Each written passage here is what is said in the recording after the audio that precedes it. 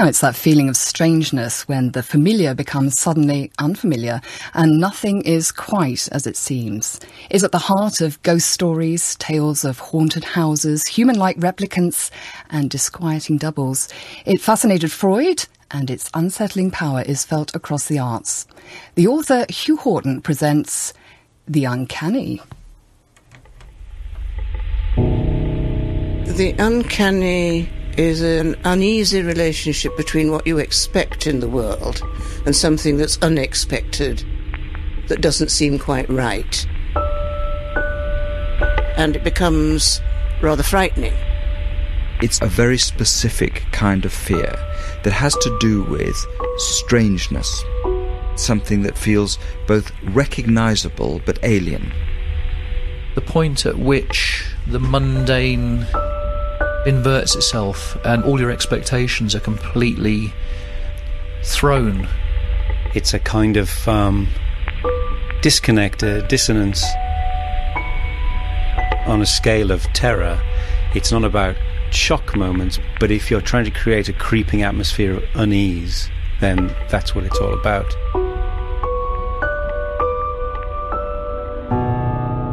When Sigmund Freud, the founder of psychoanalysis, wrote about the experience he called the uncanny, he described it as belonging to the realm of the frightening, of what evokes fear and dread. Something that should have remained hidden and has come into the open. A kind of fear and a kind of puzzle. Writing just after the end of the First World War, Freud brought the strangeness of the uncanny itself into the open, giving it a new currency that reached far beyond his own field of psychoanalysis. The word itself, like the experience on which it draws, goes back much further. Still a fairly recent term in Freud's day, the Oxford Dictionary defines the uncanny as partaking of a supernatural character, mysterious, weird, uncomfortably strange or unfamiliar, common from around 1850. But the uncanny represents a peculiarly modern sense of being haunted, and it continues to be felt within fiction and storytelling, an unsettling resource for art, film, and music. For all its manifestations in these many media, the uncanny remains at heart a very strange and unsettling idea. For like charity, the uncanny begins at home. Novelist A.S. Byatt. The word itself is puzzling. The word itself is, you could say, slippery. It keeps changing its meaning. I have a vision in my mind of a kind of semi-transparent building, which is a home in which a person is at home, and yet it doesn't hold its shape properly. The rooms are not what you thought they were going to be when you come into them. And we've all had that. We've all come in the front door and felt that the house wasn't right. Wrongness is the key to it. In simple terms, it's seeing something that feels and looks familiar, and then there's something wrong about it. Writer and actor Mark Gatiss. I think it is a quality that all kinds of things can possess. It is, however, connected to the notion of the home. It doesn't have to take place in the house for it to be frightening. But if you see something which immediately invokes a familiar and rather comforting sensation, which is then immediately flipped upside down, that's what it is. It's the notion of domesticity, I think, that the domestic rendered horrific is what the uncanny is to me. We, of course, say safe as houses. But in the summer I live alone in a little French house for some of the year, and I sit there and write books, and I love being alone. But some nights when I come in, I dare not go anywhere near the steps to the loft, because I can feel there's something in the loft. There never has been. As far as I know, there never will be, or only my grandchildren. But nevertheless, I stand at the bottom of the loft stairs and think I should make myself go up there, and I don't. The German word for uncanny is unheimliche, which can be literally translated as unhomely, but is intimately connected to, and sometimes overlapping with, the home, the Heimlich. This theme of the home being strangely unhomely, out of sorts, not quite right, lies at the heart of the uncanny. The word uncanny in English has a relationship to the word unheimlich, which can be translated as uncanny in German. Anthony Wiedler is an architect and writer. Unheimlich in German, which brings the word un and heimlich, which in literal translation is homely, is much more directly related to the house. The notion that something which should be, to all intents and purposes, the most cozy, homely, and secure environment, at certain moments when the familiar is suddenly defamiliarized and becomes unfamiliar, strangely unfamiliar, can become in a sense, the icon of the most unhomely sensations. The uncanny became a preoccupation for Sigmund Freud in psychoanalysis after the First World War. Its roots, though, go back at least as far as the early 19th century, specifically in fiction and the nighttime terrors of the Gothic. Freud's prime example is The Sandman, a story by the great German tale-teller E.T.A. Hoffmann. But we might also think of Mary Shelley's Frankenstein of the same time, Poe's The Fall of the House of Usher, and later Robert Louis Stevenson's Dr. Jekyll and Mr. Hyde. This was the era that invented the ghost story, science fiction, and fantastic tales, and gave us first-hand chronicles of a parallel world of phantoms, haunted houses, doppelgangers, and doubles, the lifelike doll, the madwoman in the attic. It's as if the house of fiction generated a ghostly opposite from the darkest recesses of its Gothic closet. Since the end of the 18th century, architecture has been the scene for uncanny events, uncanny stories. The House of Usher, that tale by Edgar Allan Poe, where he describes the house. Its facade was dark and impenetrable, bleak walls and vacant eye-like windows. Its very aspect seemed tomb-like, as a space which was impregnated with the fall of the family and therefore haunted. What do you think are the literary roots of the uncanny? Where does it come from? When does it start appearing? One of the sources for the uncanny is something to do with Gothic horror, and something to do, for example, with the haunted house. Now, there's an obvious sense in which the haunted house is a figure or a picture of the haunted mind. Psychotherapist and essayist Adam Phillips. That there being parts of a house or a mind that one is unaware of, only half aware of. So it's as though something is being suggested to us or communicated to us, as though it's a message, even if we don't quite know what it is, but we know we're disturbed by it. The choice of the house, is it because that's where we live, that's where we grow up, that it is, in some sense, the most familiar place? I think it must be that, and that the familiar is disturbingly unfamiliar in many, many ways. Lots of things are taken for granted as the familiar, which once they're thought about or experienced in a certain way, feel actually very, very alien and odd. So I think it's partly to do with a sense of a container, like a house or a mind, that has in it disturbing, ghostly, hidden presences. And it seems to be the case that in 19th century literature there are quite a lot of them. Mark Gatiss. One of the most famous stories on this theme, one of my personal favourites, is Hoffmann's The Sandman. On such evenings our mother became very gloomy, and the clock had hardly struck 9 before she said, "Now, children, to bed, to bed. The Sandman is coming." On these occasions I really did hear something come clumping up the stairs with slow, heavy tread, and I knew it must be the Sandman. Once these muffled footsteps seemed to me especially frightening, and I asked my mother as she led us out, "Mamma, who is this Sandman who always drives us away from Papa? What does he look like?" "There is no Sandman, my dear child," my mother replied. "When I say the Sandman is coming, all that means is you are sleepy and cannot keep your eyes open, as though someone had sprinkled sand into them."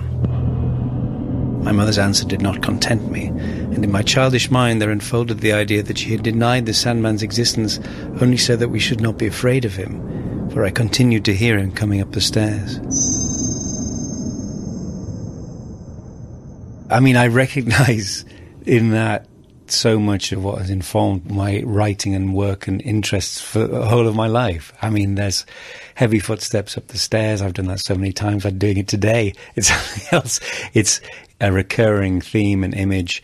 The idea of being scared and then mollified by a parent or authority figure who tells you everything's all right, knowing that it's not. Funnily enough, that wonderful old 50s song, Mr. Sandman, it's so creepy. It's so creepy, that song. It's such an upbeat song. And again, there's a fantastic dissonance there between the jaunty nature of it and what it seems to be suggesting.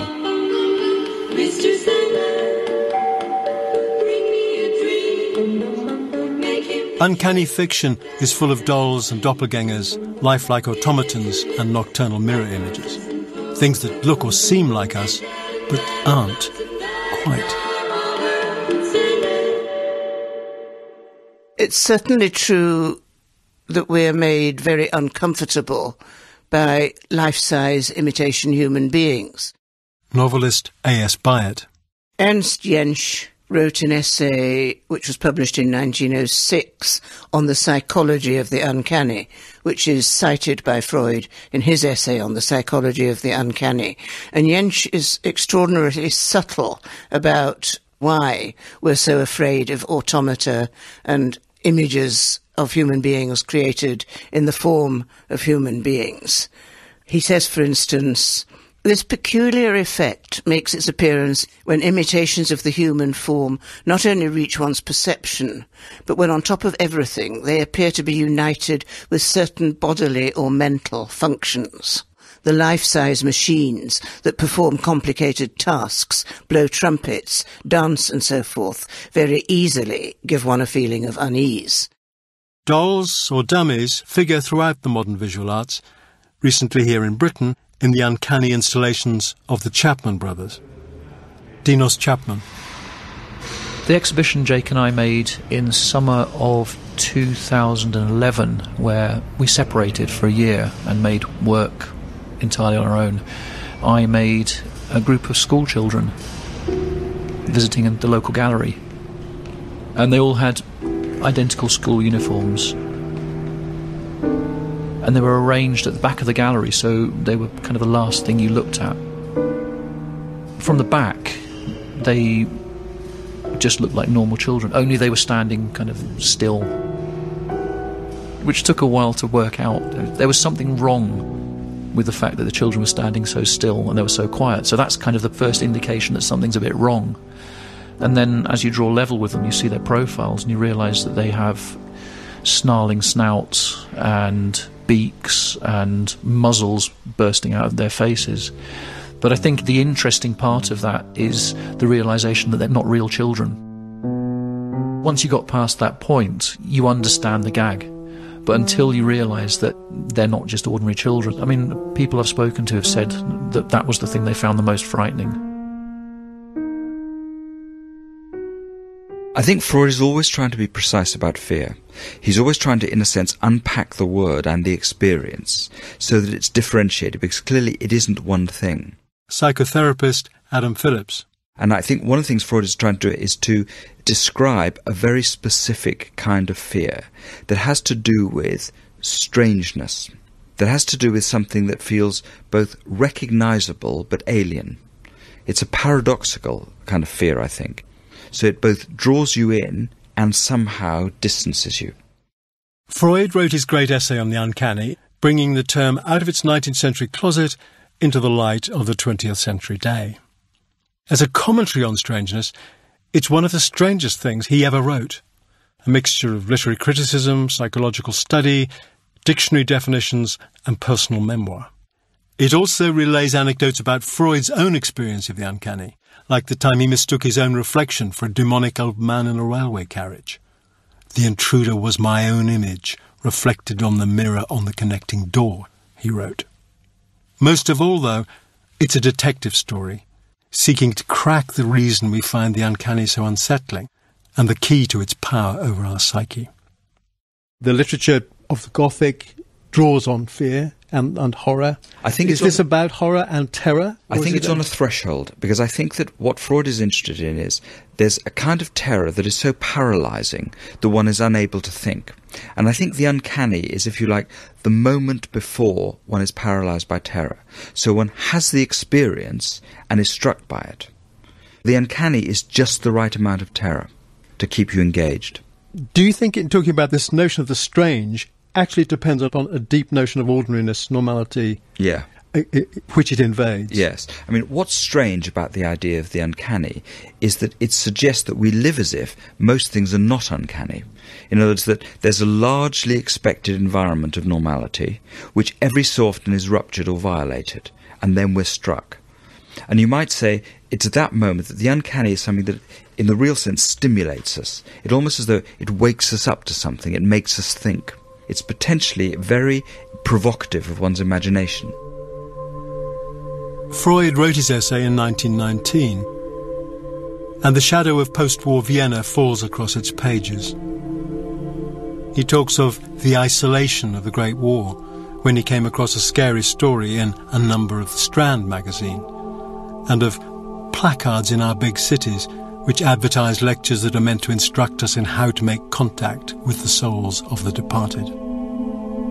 We can begin to read this essay as Freud trying to understand this terrifying tragedy constituted by the First World War. Architect and writer Anthony Wiedler. For Freud, this notion of house and its potential for becoming unhomely is, if you like, a microcosm of what he felt the world was in modern times.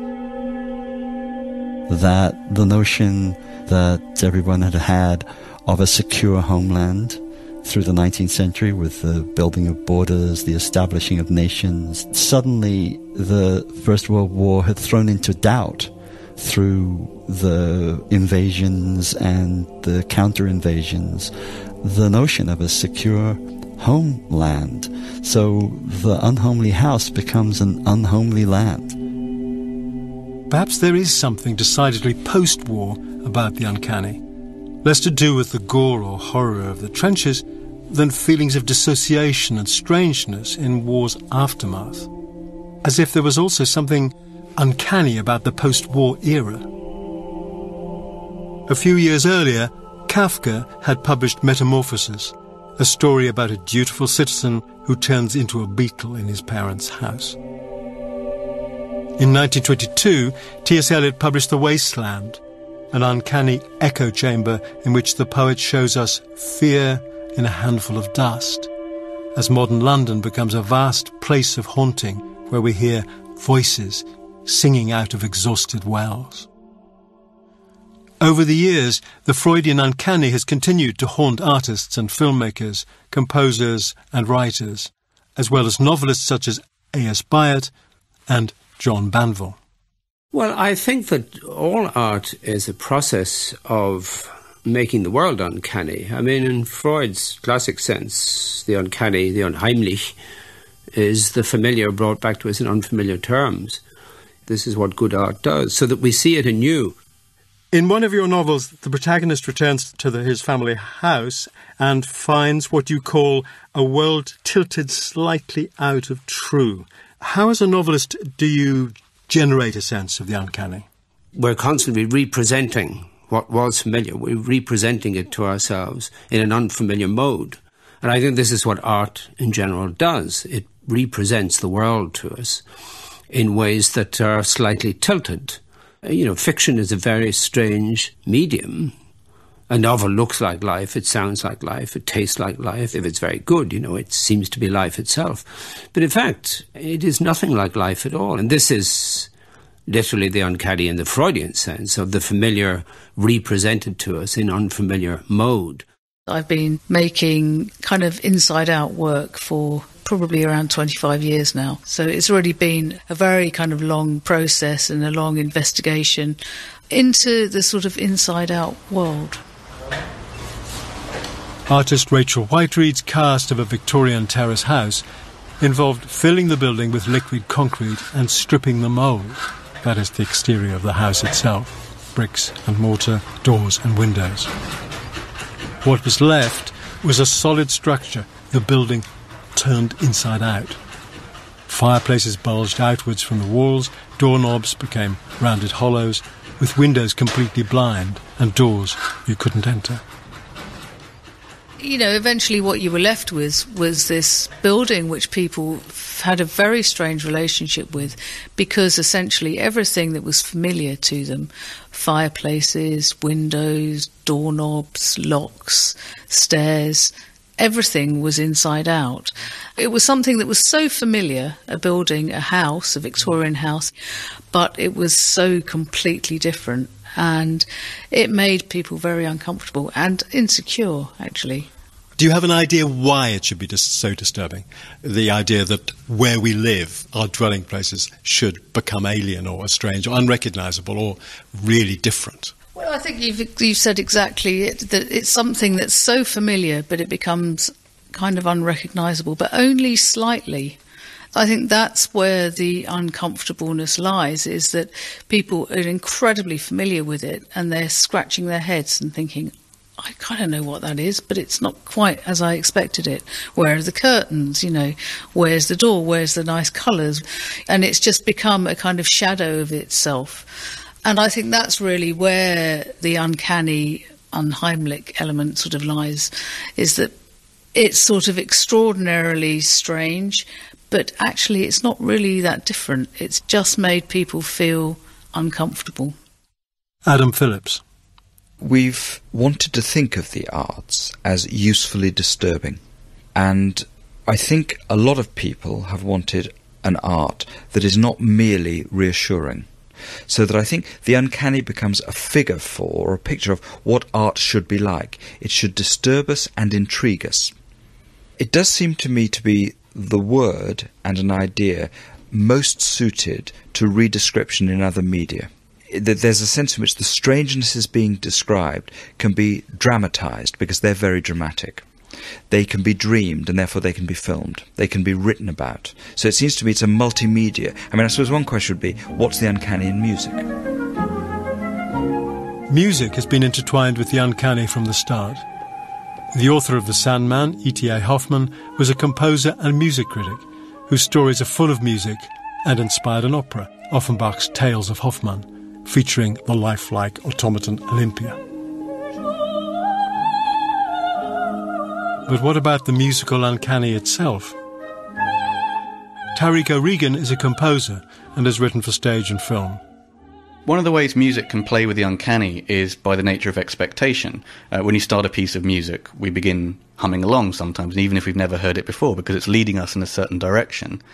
If you suddenly go against that in terms of a new melodic idea or a completely different form of accompaniment, we're suddenly in two places at the same time. It's a sense that home can exist at the same time as a completely alien place. And this idea is taken up in many places, including film score writing. One really great example is The Night of the Hunter, which stars Robert Mitchum, and involves two young children. At a crucial point in the plot, when they suddenly realise that they're in grave danger of their life, they leave home on an overnight journey on a boat down a river. The young girl sings a lullaby, and this is a piece of music that Walter Schumann wrote specifically for the film. Once upon a time there was a pretty fly. He had a pretty It's very wife, linear, it's very clean, it's very simple. pretty fly. Accompanying that in the score is this dense string writing, and the effect is incredibly unsettling. Not just the accompaniment, but the combination of the two. But one night these two pretty children. And this sense of foreboding and immense danger is created purely in the soundtrack. It's one of the most unsettling things, and that, for me, is one of the great uncanny moments in film score writing. In E.T.A. Hoffmann's story The Sandman, the automaton Olympia is so real, the hero Nathaniel falls in love with her.